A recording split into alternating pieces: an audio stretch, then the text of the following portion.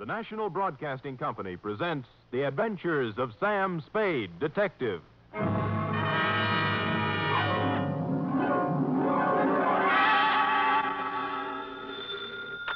Sam Spade, Detective Agency. Me, sweetheart. What was that last? Nothing. That was my teeth chattering. Oh, is it cold out? Out where I was, Effie, I've been swimming. In December? Oh, Sam, you caught a chill. That's true, Eff. I caught a real Russian chill. They're not keeping San Francisco Bay as well heated as they might. The bay? Sam, you were swimming in the... Where else, Eff? But... Oh, Sam, you've been drinking. Only brine, Angel, and what kelp juice I could scavenge. Kelp juice? Oh, it was a taxing experience, Eff. A lesser man couldn't have come through it. Lay out some dry clothes for me, mix me a hot grog, get out your pencil that writes underwater, and prepare to take down a narrative of international intrigue and espionage, which we will call, let's see, the 251235679 caper. What? Or the Russian's number is up.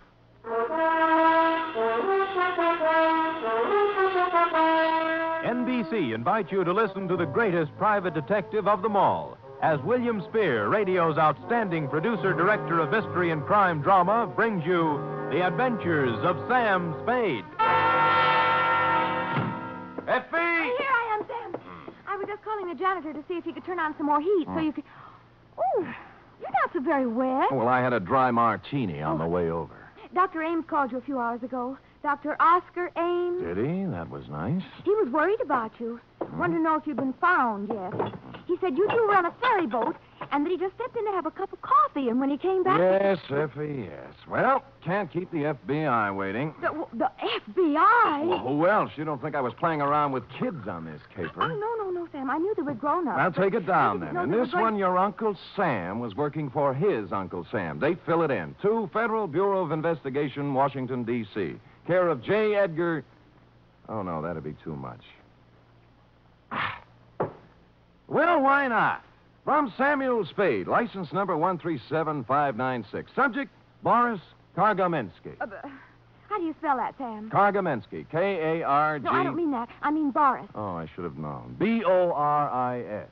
Dear sir, last night I let my secretary off at 5:30 so that she could go and do some Christmas shopping, although I've told her repeatedly that all I want this year is money. The fog was rolling in off the bay, and it was bitter cold as I came out onto the street, pulling my overcoat collar up around my ears. Seemed like the night for spaghetti. A wonderful spaghetti dinner and some pleasant Italian hospitality down at Mama Pizza's restaurant on the Embarcadero opposite the ferry building. So that's where I went. But Mama Pizza had more than hospitality on her mind when she met me at the door. Sam. Oh, I'm so glad to find you. I'm just calling your office. Well, what's the trouble, Mama? Someone been stealing ravioli? Please. It's my cousin, Tony. They tried to kill him. Oh, what happened, Mama? Come on, Sam. You eat with us, our table. I'll make Tony tell you. He's gonna feel so good, but he can talk all right. You're gonna see. She led me to the back of the restaurant to the table where the family generally sits. Her daughters, Angelina and Patty, were there with plates of food in front of them. But they weren't eating any of it. They were staring in awe at the man who sat next to them. He was small to start with, but he was even smaller, hunched down in his chair miserably, staring, unseeing, into a glass of wine. On the table in front of him was a battered old concertina. The top of his head was swathed in a clean, new bandage. Sit down, Sam. Yeah. Sit down. This is my cousin, Tony Calucci. Tony, my good friend, Mr. Spade. Hello, Tony. Hello. Go on, Tony. You tell Sam what's happened on you. Sam, you have your dinner at the same time. Yeah. Don't forget. Tonight you're going to be my guest. What do you like to eat? Well- Scalapini, cacciatore? Well, I don't care, Mama. What's that on your plate, Angelina? You gonna eat that? Well, pass it over then. Waste not, want not. That's what I always say. Now, what happened on you, Tony? Well, I'm on the boat, see. Yeah, what boat? The ferry boat, Oakland ferry boat. Uh-huh. Don't you never hear my music on the boat? Ah, you play the concertina on the ferry ride. Sure, but no more. Huh? Tonight on the 6 o'clock boat. Oh, boy. Tonight on the 6 o'clock boat, what? I'm a play inside the first by the sandwich place, and everybody say, "Oh boy, Tony, you good. You play good. Play some more." 10 cents a year, 5 cents, 2 quarters even. Then I go up the stairs. Oh boy. Oh, boy. And? Then I go out on the deck. It's a very misty, foggy, black. I can't see nothing. Now, I'm very happy. I feel like I play some more.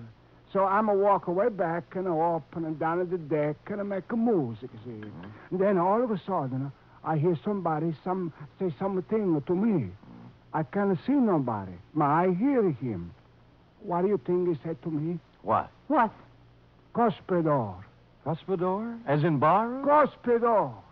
Well. So I'm say back to him, Cospedor.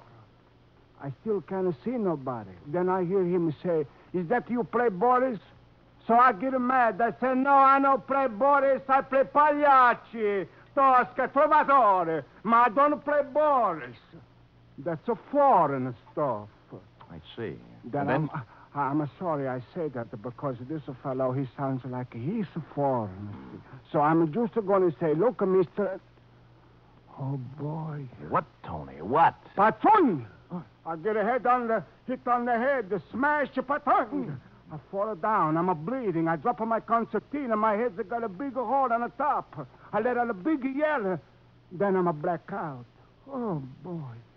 People come running around, and good luck, there's a doctor on board. They carry me down the stairs, and he fixes me up.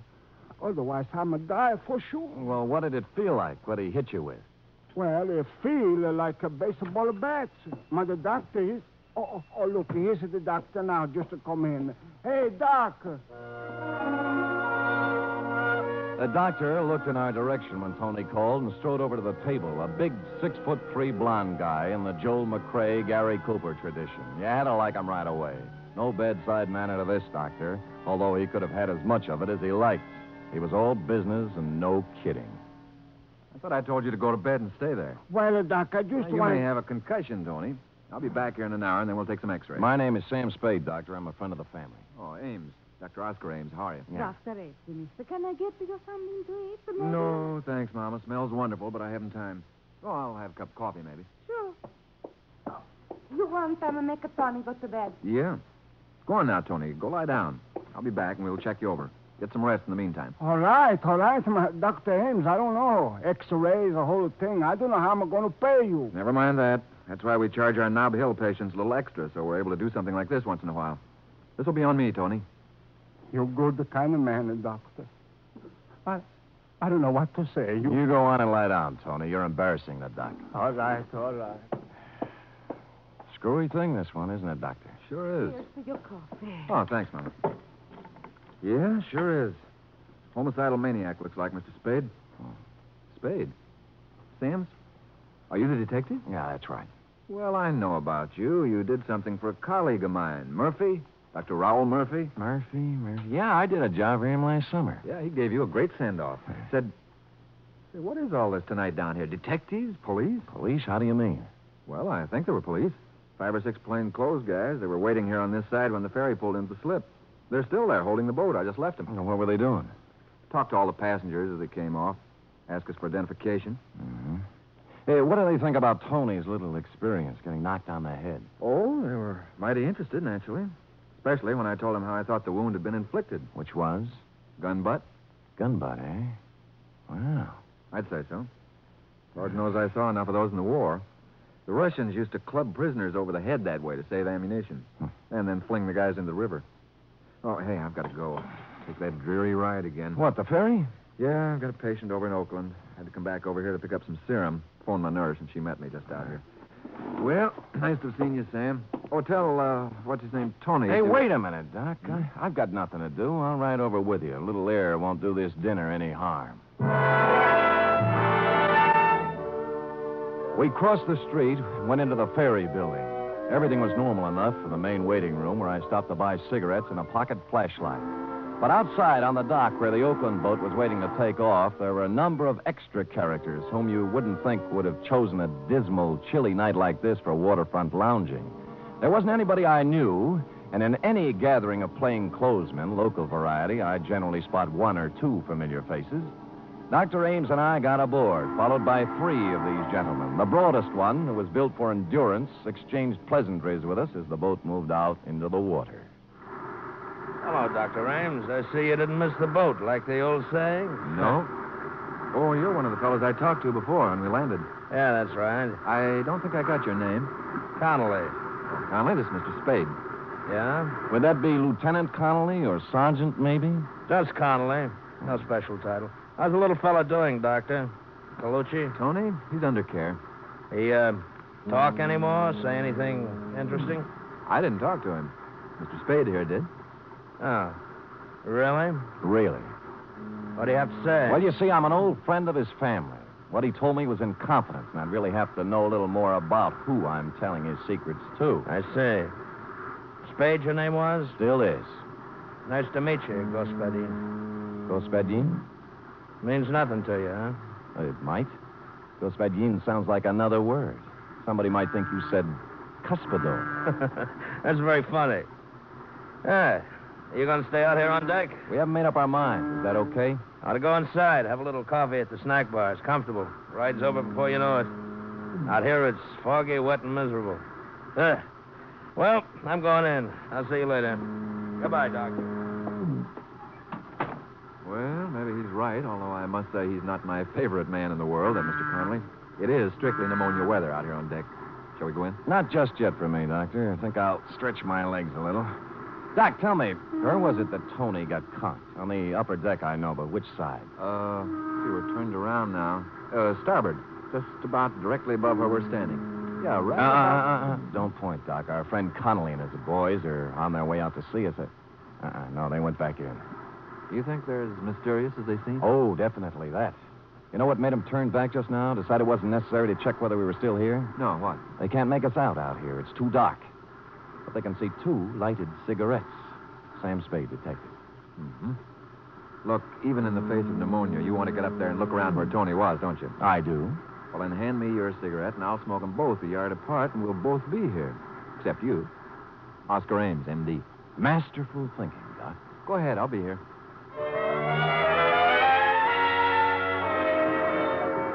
So I trod the slippery stairs to the upper deck. The fog was as wet as rain. I couldn't see any more than inches ahead of me with my flashlight. Finally, I stopped about amidship and looked down over the rail. Ames and his 2 cigarettes, tiny red dots of light that grew brighter every now and then as he puffed at them, were almost directly beneath me, so I knew I was just about right. A sudden noise over my head made me shoot my light up toward it. It came from a piece of canvas that had suddenly ripped loose, the canvas that covered the top of a lifeboat. I got up there somehow and perched precariously, holding onto 2 steel supports with one arm. The piece of canvas had been ripped open with a knife, a hole large enough for a man's body to get through. And that's what was in there, sprawled in the bottom of the lifeboat, a man's body.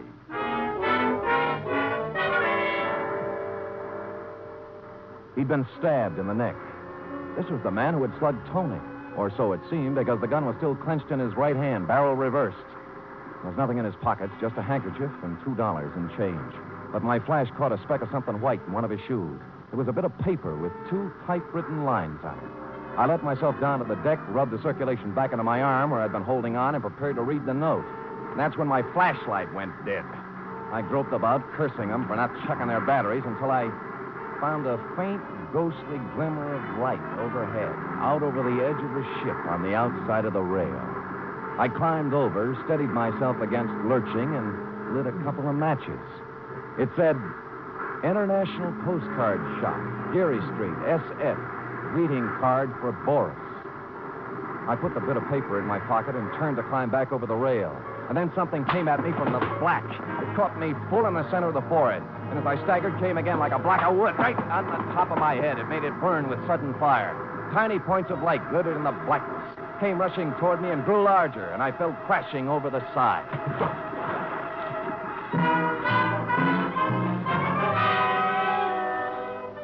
They tell you a lot about what you remember when you're going down for the 3rd time. You know what I remembered? I remembered that Господин is Russian for comrade. Sam Spade, detective.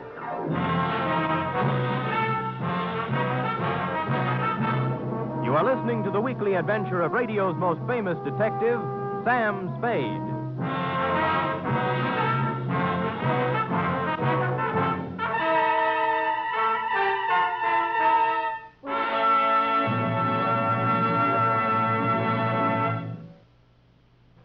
Imagine the greatest names in stage, screen, and radio. People like Bob Hope, Rosalind Russell, Meredith Wilson, Frankie Lane, and many, many others.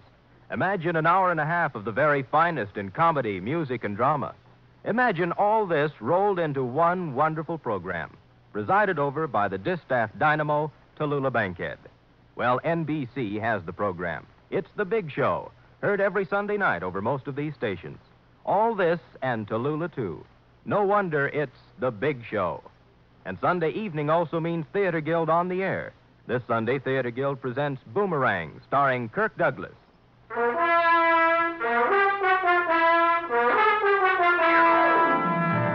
And now back to the 251235679 caper. Tonight's adventure with Sam Spade.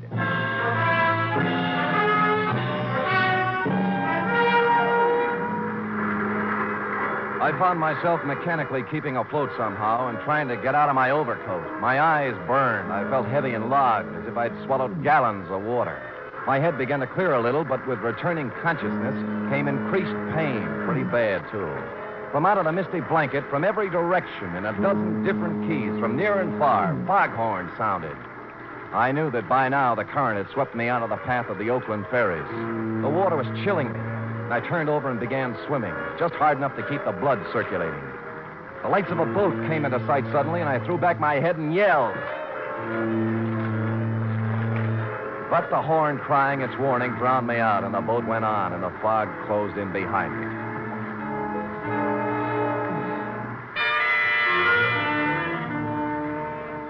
And then I found myself full of a strange and wonderful weariness. The water wasn't cold anymore. I was warm with a comfortable, soothing numbness, and I knew what to do. I'd swim until I didn't hear the noise of the horns anymore, and then in the quiet of the friendly fog, go to sleep. And so I began to doze. And then some lights came into my eyes, and I wanted to stay in the dark, and I turned my face down into the embrace of the water.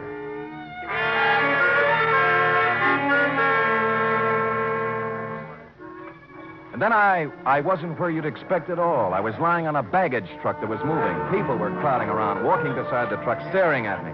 The guy in uniform, wheeling me, noticed I had my eyes open. Well, hello, pal. Welcome back to the United States. Hello, what part of the United States? Just landing in Sausalito.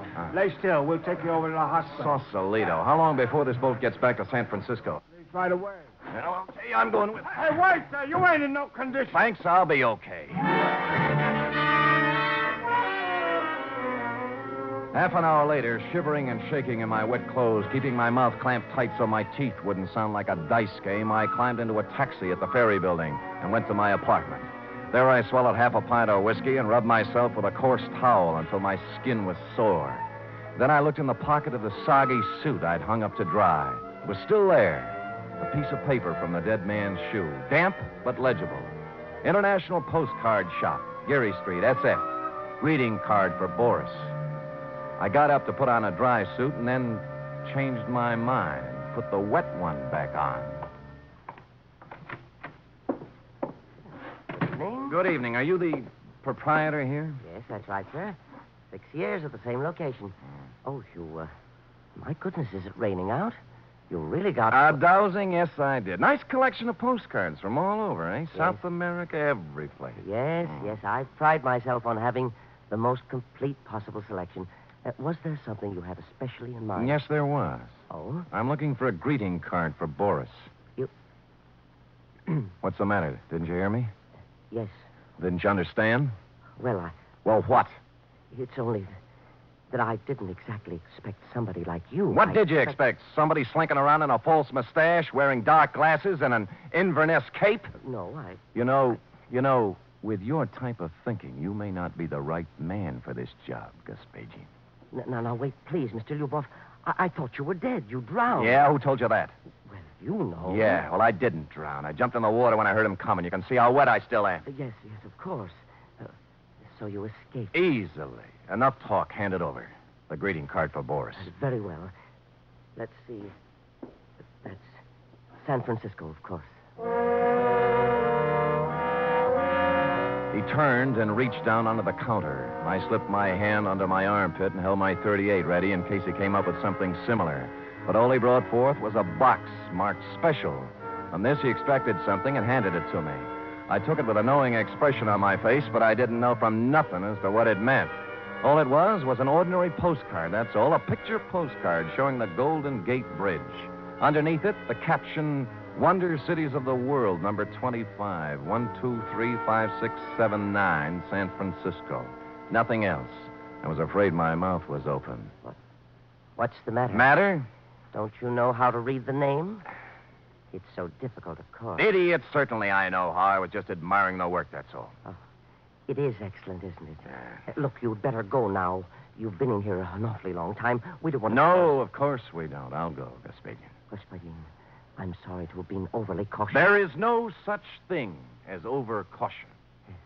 Thank you. You were so... Well, you seem like an American. So do you. I strode out onto the street, clutching my postcard, but I shoved it inside my sleeve a moment later because who I saw standing under the misty glimmer of a streetlight waiting for me was my heavy-set, mysterious friend from the ferry boat, Connolly. I turned my head around and glanced down the other end of the block behind me. 2 other guys were there, sure enough. And they advanced slowly toward me with their hands raised, palms out, as if they were showing me they weren't carrying guns. I reached my hand inside for mine all the same, but I never got to use it because Connolly rushed me from the other side. I caught him on the chin and he went down, clattering into an ash can. The other 2 boys grabbed me and held my arms behind me. Connolly got up, rubbing his face, and I waited to get murdered, but no. All right, Joe Lewis. Bring him along.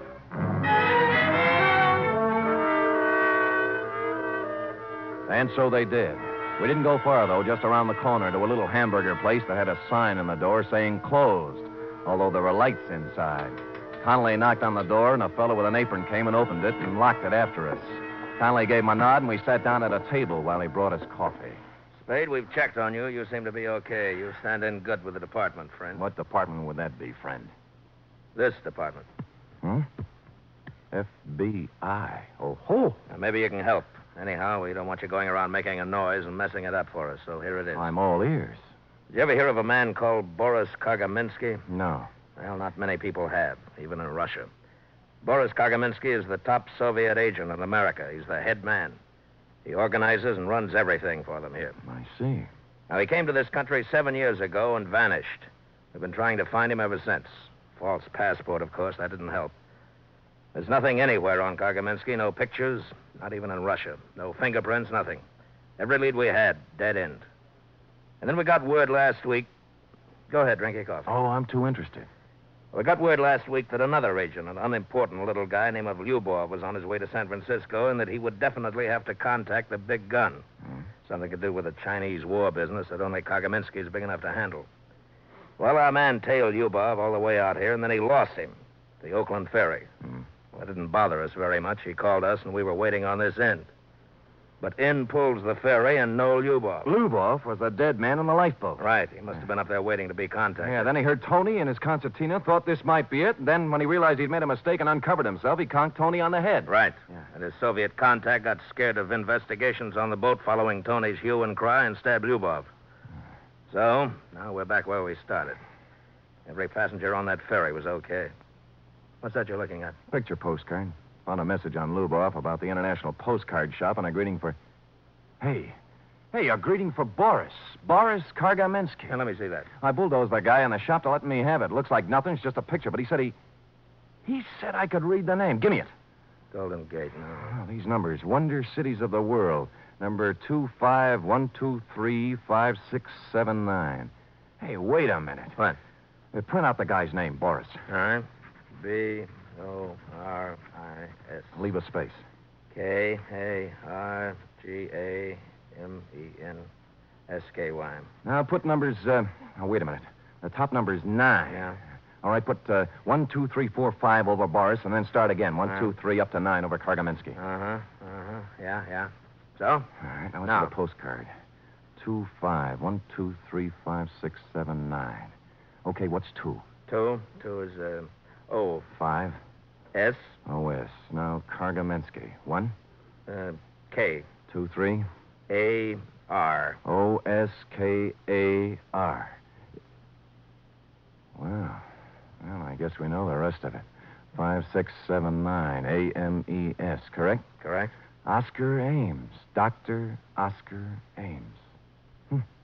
What? I was just thinking. He was worried about me catching pneumonia.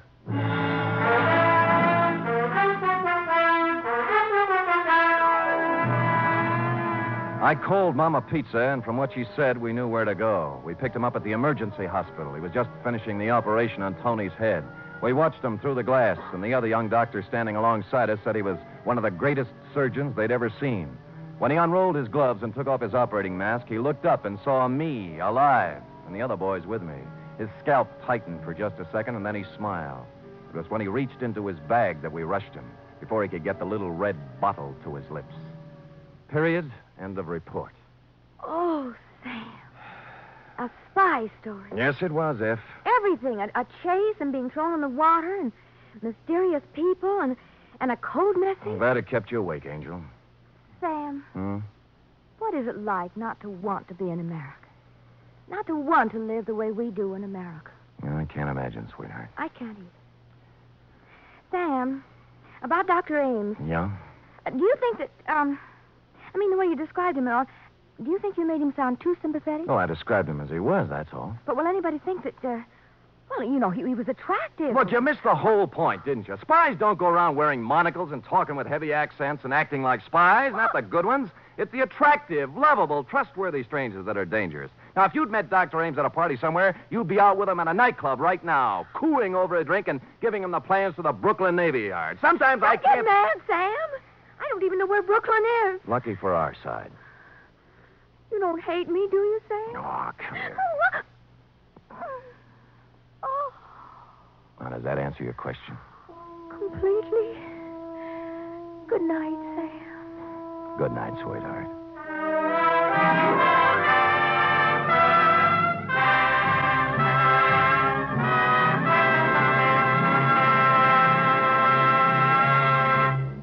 The Adventures of Sam Spade are produced, edited, and directed by William Spear. Sam Spade was played by Stephen Dunn. Lorene Tuttle is Effie. Script for tonight's adventure by William Spear. Musical scoring by Lud Gluskin, conducted by Robert Armbruster. 3 chimes mean good times on NBC. There's no cover charge at Duffy's Tavern. Just keep your dial tuned to NBC later as Archie the manager and his delightful friends cook up another mad and merry session at that remarkable restaurant, Duffy's Tavern.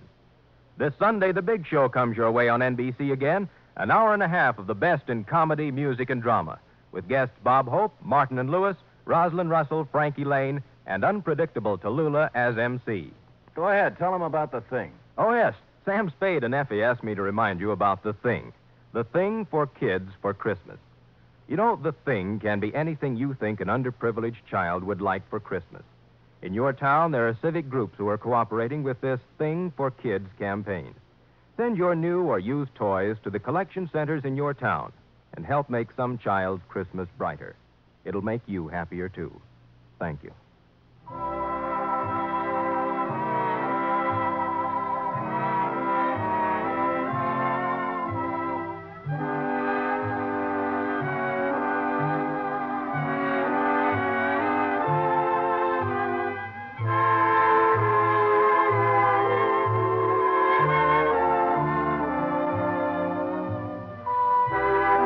Join us again next week, same time, for another adventure with Sam Spade.